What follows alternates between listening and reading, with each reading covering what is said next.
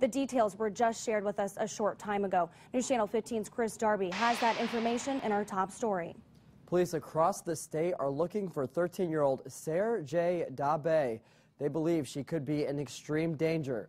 She's described as an Asian female, 5 feet 2 inches tall, 100 pounds, with black hair and brown eyes. She was last seen wearing a green and white dress. According to police, Sarah J. Darby was last seen in Fort Wayne yesterday afternoon around 4 o'clock in the 2000 block of Carterton Drive. That's near the intersection of East Paulding and South Anthony.